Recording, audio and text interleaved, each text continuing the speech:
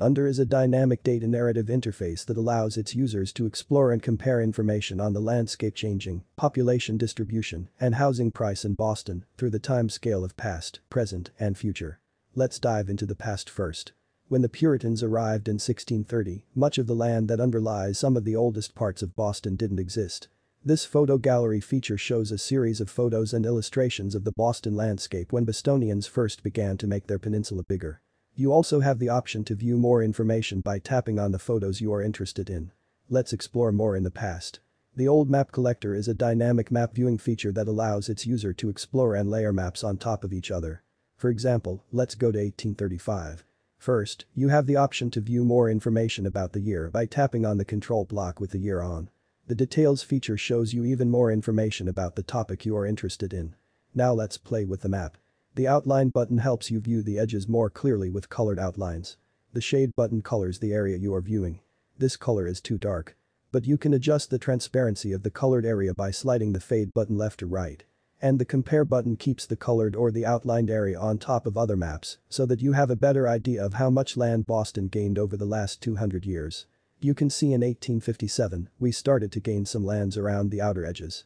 We can always adjust the transparency of the shaded area by using the Fade feature. Can you imagine, at that time, the Back Bay area was filled with trash and other debris as fill material was less available.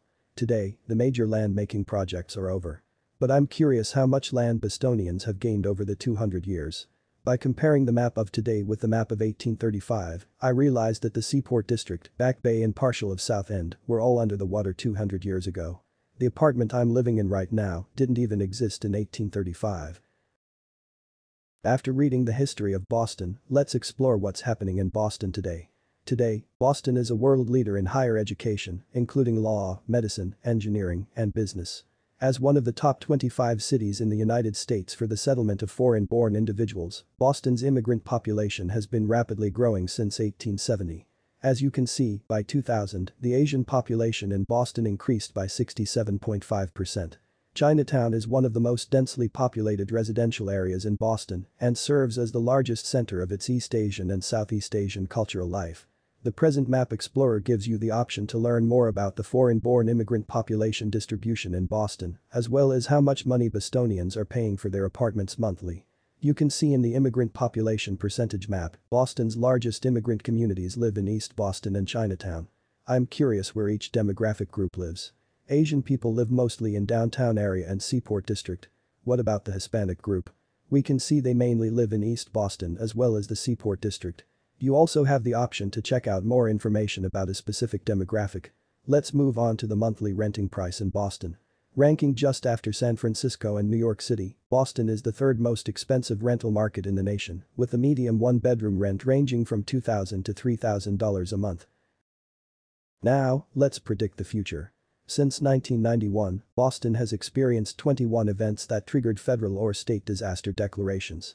The pace of relative sea level rise is accelerating because of the global climate change.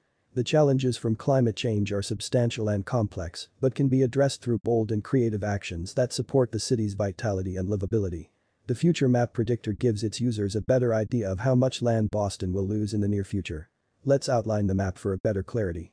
Compared to the coastlines nowadays, in 2030, coastlines in Boston start to move inwards. The pace of relative sea level rise is still accelerating. Another 8 inches of relative sea level rise may happen, almost 3 times faster than the current rate. Most of the Seaport District will be flooded by 2030, which is in 10 years. How about in 50 years? In 2070, the sea level rise may be as much as 3 feet higher than today.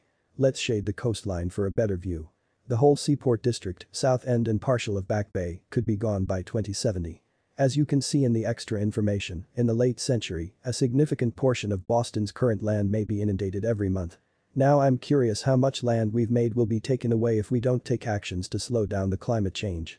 By comparing the map of 2070 with the map of 1835, we can see that not only the land we gained through landfill projects will be taken away, but also the land we used to have will be under the water. Asians are one of the most vulnerable demographics in the crisis of sea level rise, as we will lose most of the Chinatown and Seaport District in 2070. Not to mention, most of the highest priced apartments in Boston nowadays could be under the water in the near future.